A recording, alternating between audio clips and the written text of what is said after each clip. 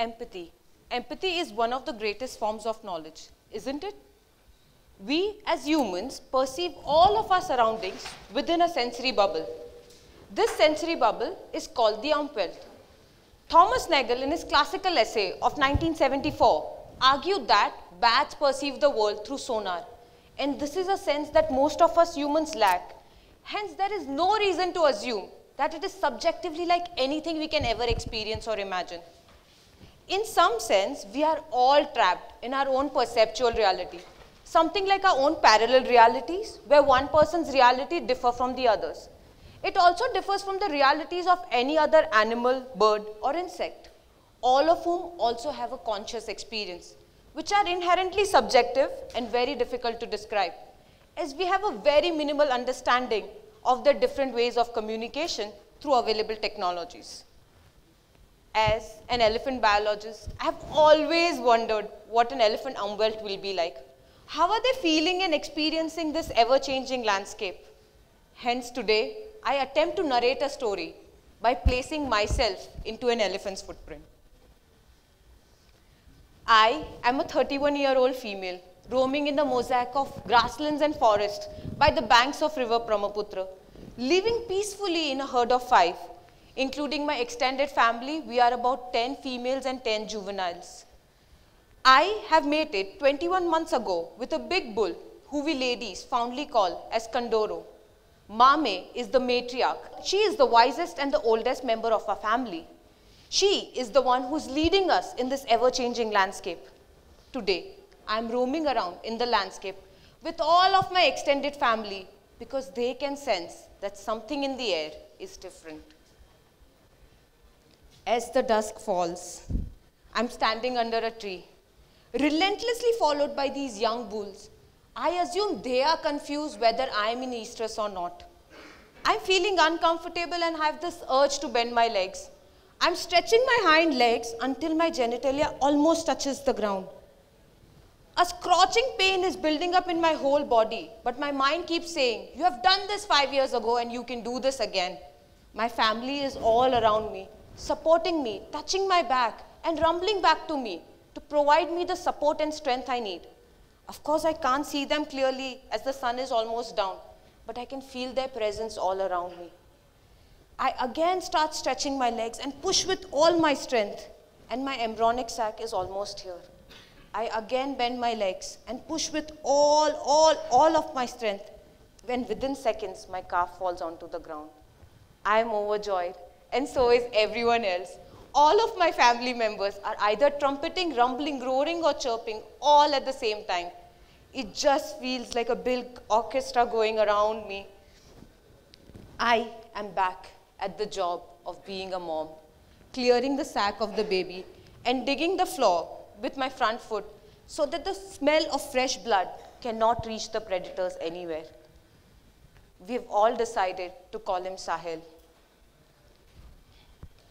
I roll my trunk over baby Sahil's trunk and lift his head up.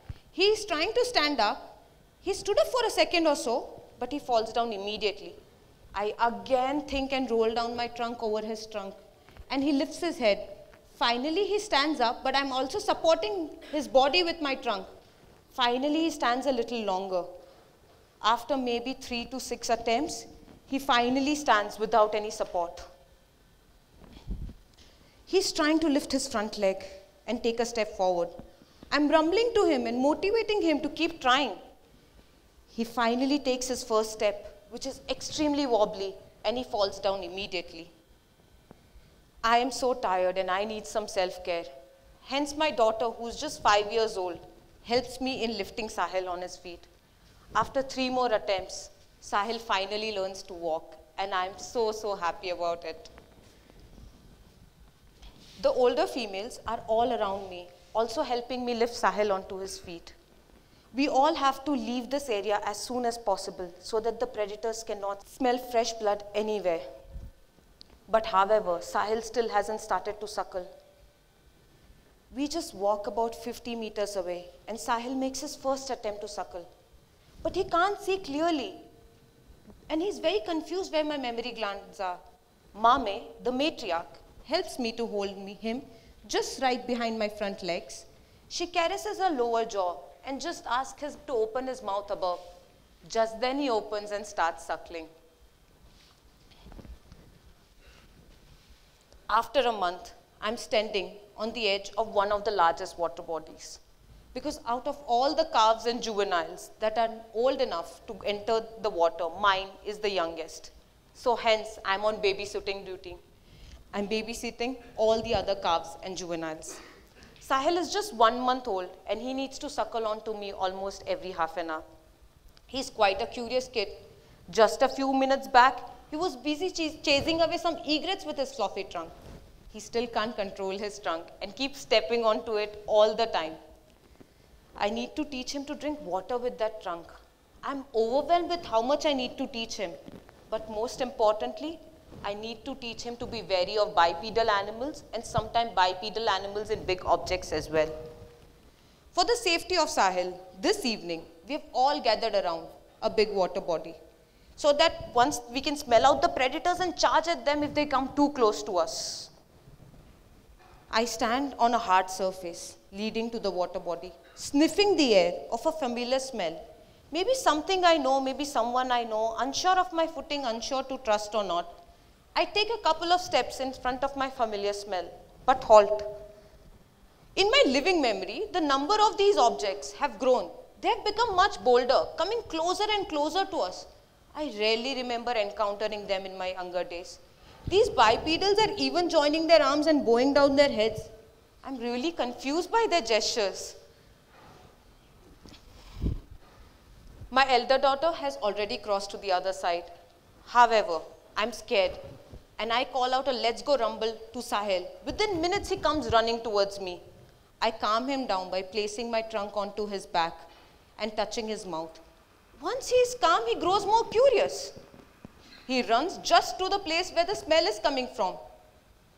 Just then, when he's about to touch the big object, I trumpet aloud, and within seconds, he comes running back towards me.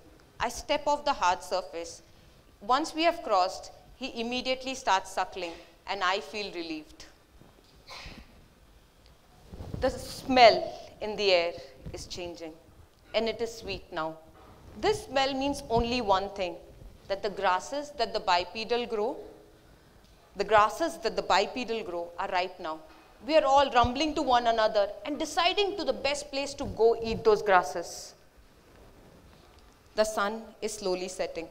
It's a cold winter night up ahead, but the anticipation of eating a tasty meat tonight is already making me drool.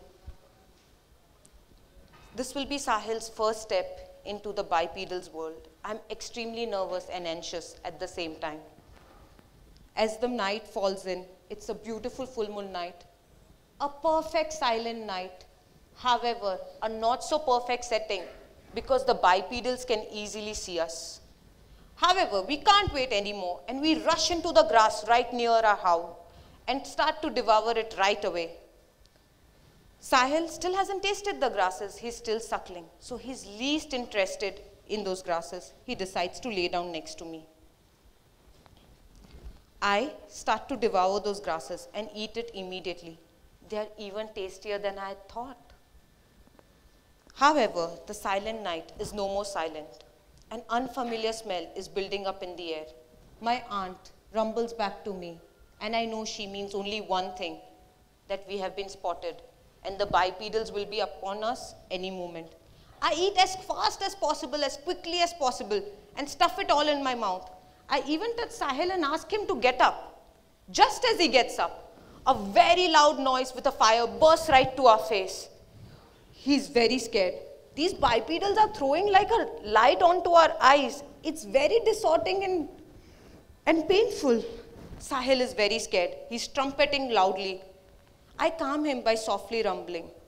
But for the safety of my son, I and Sahil decide to quickly walk back to our home. As I look back from my home, my family members are still busy feeding on the same grasses. They are least bothered and content. However, things change again quickly. The bipedals get closer and closer, and they all start to get anxious and slowly move back to our home. With Sahil by my side, A few months pass by without any disturbance. It's all fun and play. He's becoming boisterous by the day. He gives me such immense joy and happiness. He's also learning to climb onto other siblings. However, my milk is drying up because in this dry season, it's difficult to find fresh grass to feed on. We are all desperately looking for the rains to come. 3 months have passed by and the rains are finally here. The smell of rain is overwhelming. But we are all anxious at the same time because it means only one thing, that in a couple of months we will all have to make a hard journey away from the safety of this home.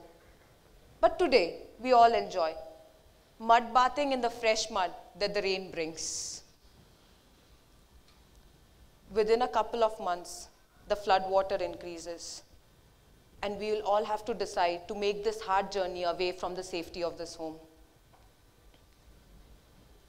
I am very anxious because this will be Sahil's first journey.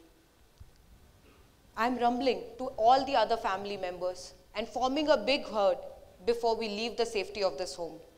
I lift my trunk in a periscopic view and all I can smell is fresh water everywhere. I am very anxious. I keep rumbling.